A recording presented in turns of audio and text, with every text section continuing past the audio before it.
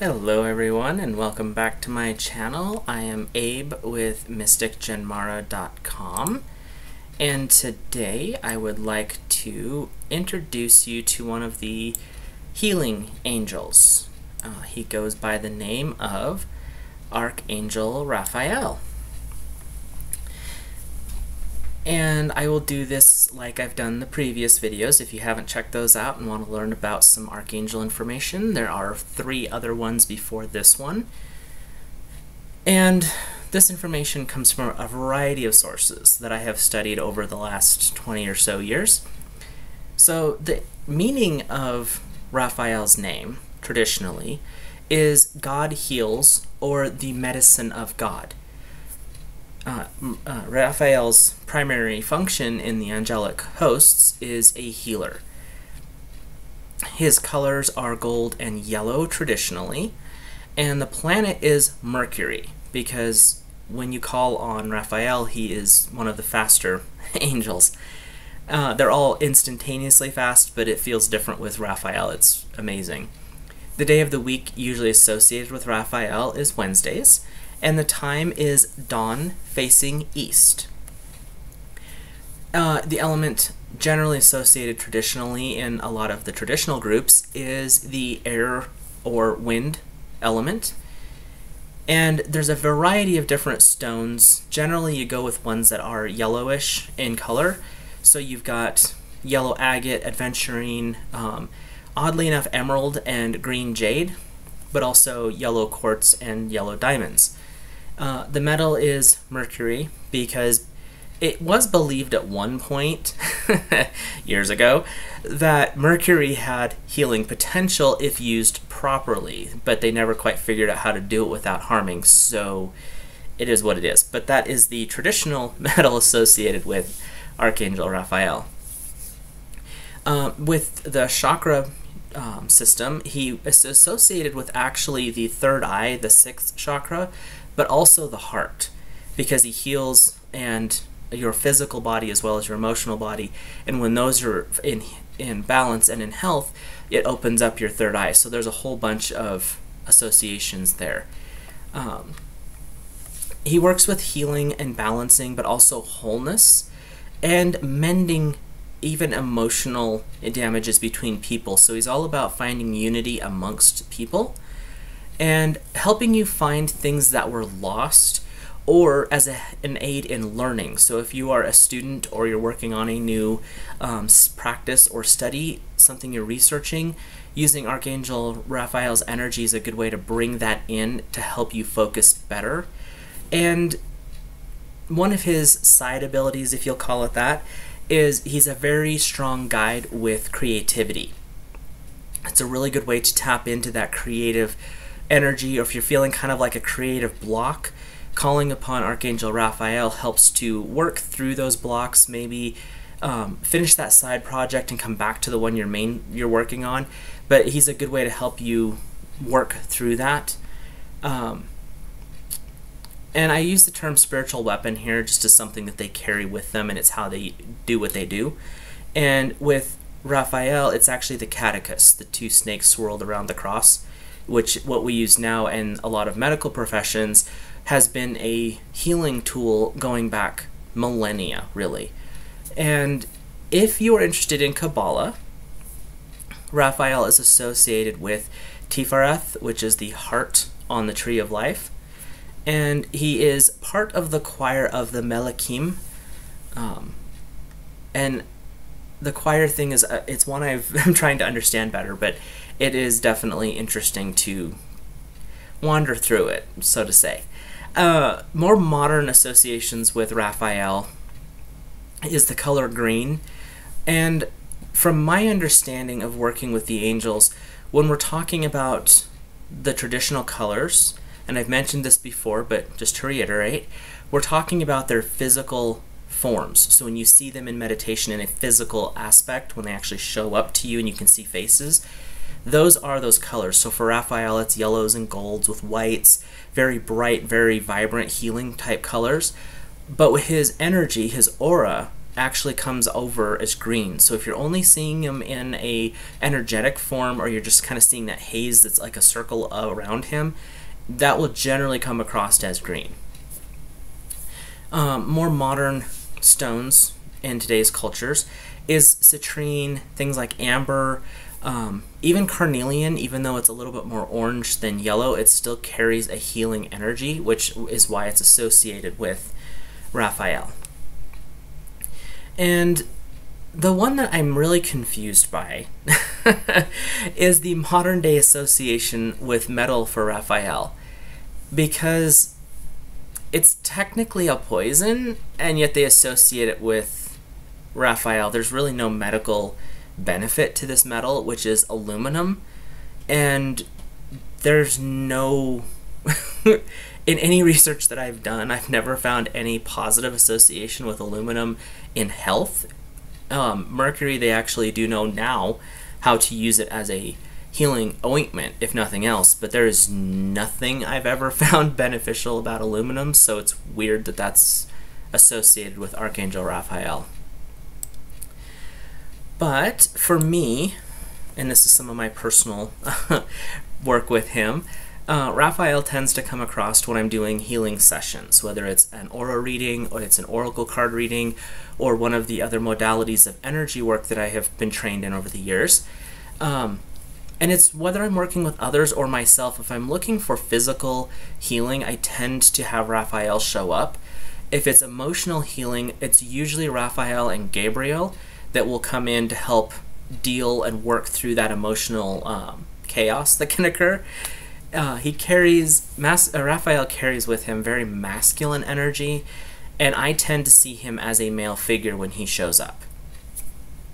When he does show up, he comes from the east, almost always with a warm breeze that tends to have the smells of spring, of like new growth, of citrus, and when it shows up citrus, it's very strong, like a mixture of orange and lemon. It's really, really fragrant.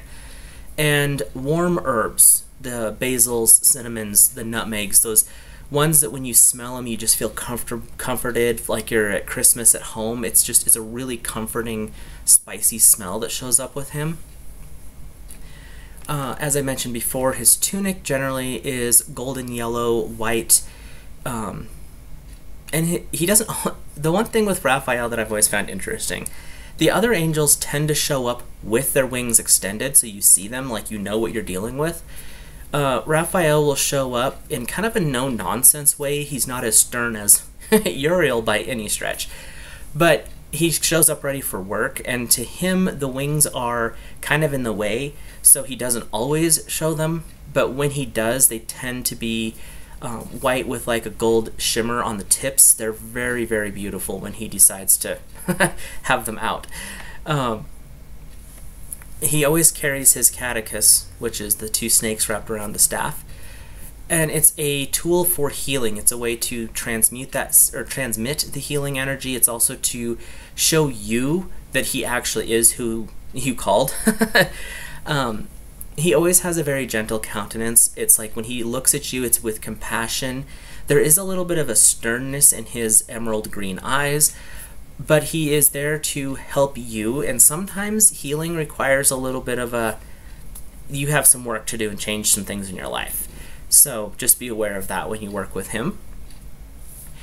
He tends to like very wide open spaces where the wind can just move. It's very airy, windows open type thing. So when you are trying to really connect with him at the first, if you can, do it near an open window, have like a yellow candle burning, some really warming incense if you are into incense, but just kind of fall into that pattern of having it very open and airy when you work with Raphael, at least at the beginning, so you can really get the connection built. He also, because he's a scholarly person, he likes institutes of education. Now, when I say that, I do not mean schools. He finds them stuffy. So does everyone else. But he likes places like libraries, bookstores, especially health food stores where there's books and health food. And it's not always like vegetarianism, which a lot of people, when they say hear health food, they go that direction. but free range, organic, things that were raised by hand and cared for in gentle ways and not, the more rough versions of life. But he wants people to learn. So anywhere where there's a student of some form, whether you're a journeyman, plumber, or electrician, and you're working as an apprentice under a master, or if it's like a student learning from a teacher, he really wants to be there and help educate and inform and enlighten the next level of information. When you're working with Archangel Raphael indoors, as I said, you want to sit near an open window. If you can, at dawn facing east is a really good time to really make those initial connections. You can connect with Raphael at any point in time, and it doesn't really matter if the doors are open or not. But if you're starting out and you're kind of doubting yourself, or if you're struggling a little bit, taking the time to find an east-facing window, opening it up if you can, having a yellow candle that is lit near you, have a yellow stone or something gold-colored so that you can hold it and just kind of tap into that energy field. An emerald is another good stone to have because they tend to be very healing in nature, just in general healing. So you can work with that and really tap into asking, taking some deep breaths, really tapping into that air element, and then as you're breathing slowly, and just allow that energy to build, and keep your focus on Archangel Raphael, and ask Divine God Source Energy to send Archangel Raphael to you, so that you can start to build that relationship and connection with this particular archangel. And when he first arrives, my best advice is to work on discussing things about health or healing with him, even if it's just in general, or if it's, is there something small I can do today to improve my overall health, and just go that direction. As you get more acquainted with him and you start to really understand the energy better, you can expand that to any form of education, learning, some communication as well, because air is all about communication, and so Raphael tends to work with communication. If you're having issues like between you and another person, and you want to open up that door and heal that communication gap, this is the angel you want to work with, because he's all about bringing unity and balance to things, and that's a huge one, is breaching and fixing communication between people. If you can be outdoors, which I'm an outdoorsy person, so I prefer doing a lot of my meditations and angel work especially, at least outdoors. If I can do it on my porch, if that's all I can get, that's what I deal with. Or I will go out into the woods, because where I live I can actually do that. And if you have the opportunity, I highly recommend it, because it's just an entirely different way of connecting. And if you like to go camping, this is a good thing to do in this respect, is if you can go camping, find out what direction the sun rises in, which is the east, and face the east at dawn. And be in a place that is open, so you can see as the sun peeks over the skyline. And raise your hands up as the sun rises and ask Divine God Source Energy to send Archangel Raphael to you. And you will feel a much more, I don't want to use the word intense, but a much more palpable expression of Raphael in those types of moments where you can be more outdoorsy. And when you're first starting out, it's really super good for the confirmation. It just makes you aware that these angels are there. Their energy is very, very, very powerful, and it's worth taking the time to get to know them, because we can all use more allies in our life, and the angels are an amazing source of healing energy, of guidance. The one thing from my personal perspective is I don't worship the angels. I worship God Source Energy, however that manifests through the Lord and Lady, or the different faces of God. But the angels are actually a created entity as well, like we are. They're just on a higher energy frequency. So we can ask them for help and guidance But that's the reason I use the phrase comment when you're first connecting with them, is to ask God source energy to send the angel to you, so that you are building a relationship, kind of like a working relationship, but it's a lot more friendly. You're building a friendship with these angels. And so when you work on that premise, it doesn't make them far superior. It makes us on the same field. They just happen to be a higher team, basically. And they are more than willing to work with us. They love to help whenever they can. That's part of being an angel. So if you have any questions or comments or critiques, you can leave them in the comment section below. All I ask is that you be respectful. If you enjoy what I am doing with the channel, you can like and subscribe. I do appreciate that. And if you think that this is the kind of information that others may enjoy, go ahead and share the video. And I will talk to you guys in the next video. And I will be doing, the next angel video I'll be doing will be another of the lesser known angels.